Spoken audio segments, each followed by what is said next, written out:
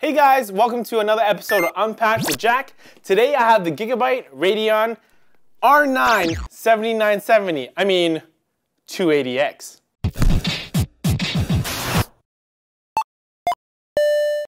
So the R9 280X is sort of AMD's kind of mid to high range card, just below the 290s, which we have no benchmarks of. Speaking of benchmarks, we will be putting up a quick screenshot of the benchmarks for the 280X right now. So pause the video if you want to check it out. It was for 3D Mark Firestrike, Crysis 3, and StarCraft 2, all running at 1080p. Pause it. Yeah, okay. Anyways, moving along to the unboxing. Not much to see. It is the 3GB version from the Gigabytes. We have a video card. Put that aside. A cardboard cover. A Molex to 8-pin PCIe pin adapter. Molex to 6-pin PCIe. They have a DisplayPort to mini DisplayPort adapter. That's nice to see that they include that. Most companies don't do that. And a Crossfire bridge.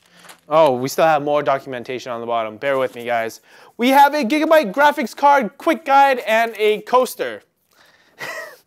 Not a coaster, it's actually a driver CD. Guys, remember that if you do download off the website for the latest drivers, you will get a significant increase than just downloading stuff on the driver CD. So, give that a shot. You might even get 20% performance increase.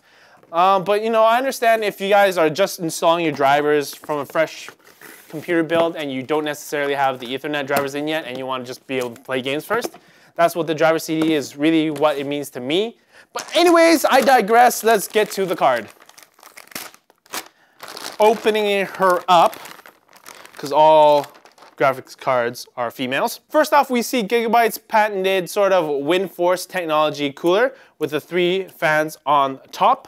On the inside, I'm not too sure if we'll be able to get a shot of that, but there is the triangle cool technology, just like the 270X, where they have, in the middle of the heatsink, a triangle, so there's less turbulence and better heat dissipation when the fans blow on top of it. Moving along, like we saw earlier, that the power pins for this card are going to be 8-pin and 6-pin.